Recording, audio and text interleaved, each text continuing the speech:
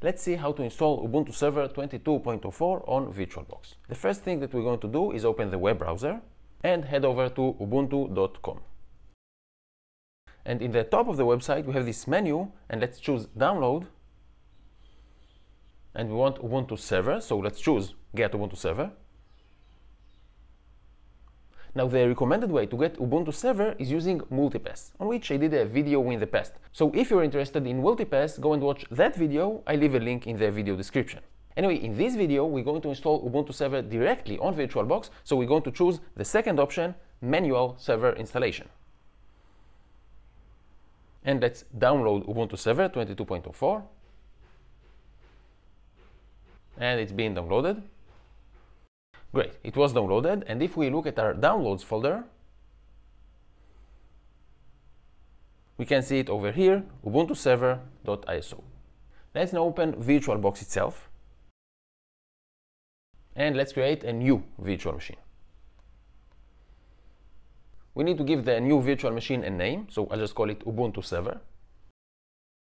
And you can see that according to the name that I chose, VirtualBox guessed that it's going to be a Linux virtual machine and the version is going to be Ubuntu.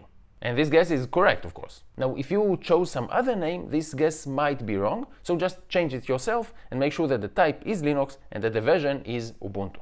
Once that's done, let's click on Next. We now need to decide how much memory we want to allocate to the virtual Ubuntu server.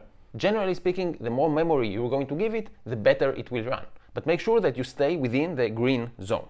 In my case, the computer itself has about 8 GB of RAM, so the maximum amount of memory that I can allocate to the virtual machine is about half of it, about 4 GB. But I'll just go with about 2 GB, which should be enough.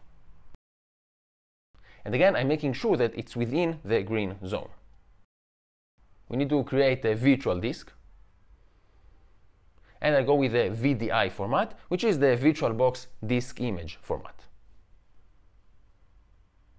Here I'm going to choose dynamically allocated, which means that the virtual disk is not going to be allocated up front, but will grow as the virtual machine actually needs more space.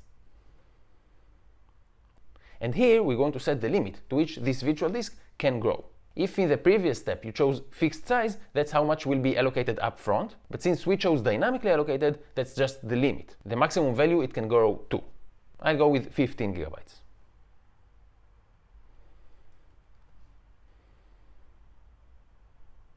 Okay, so the virtual machine was created. We now need to insert the ISO file to the virtual optical drive. So let's click on this optical drive over here.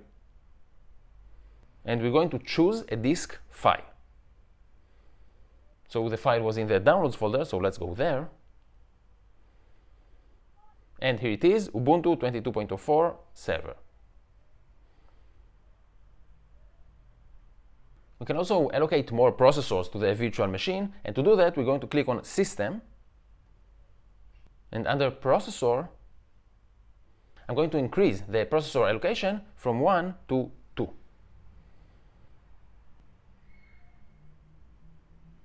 Okay, let's start our virtual machine.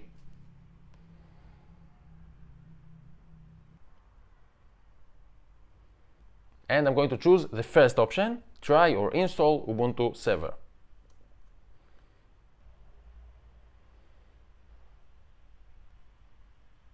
We need to choose a language. I'll go with English.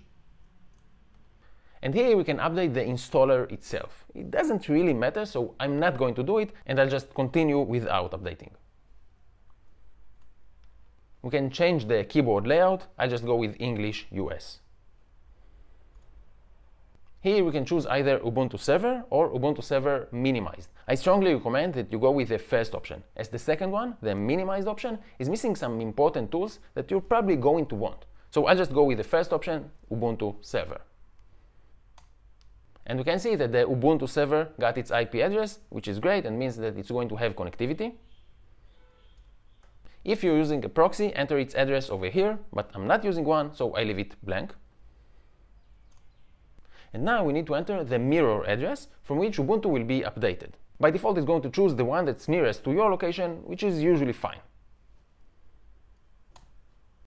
I'm going to use the entire disk. Don't worry, nothing bad is going to happen to the files on your physical disk. The only disk the virtual machine is aware of is the virtual one, which we just allocated. So using the entire virtual disk for Ubuntu server won't clash with the files you have on your physical disk, so it's completely safe, and this is what I'm going to choose.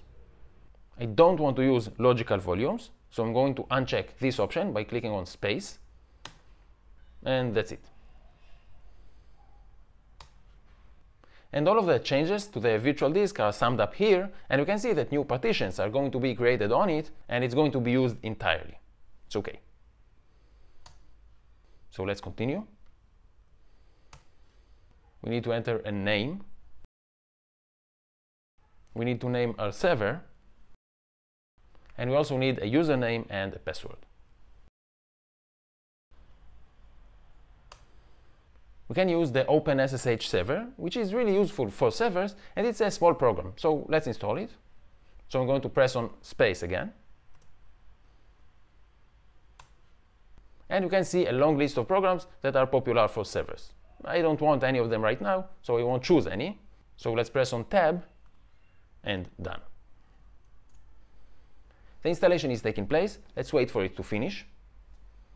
And the installation is finally done. Let's choose Reboot now. And we need to remove the installation medium, then press Enter. So let's head over to the VirtualBox Manager.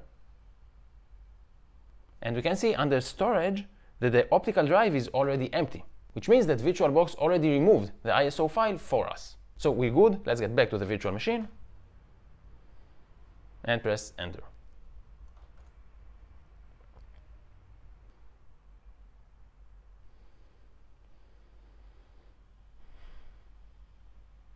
And once it loads, press Enter.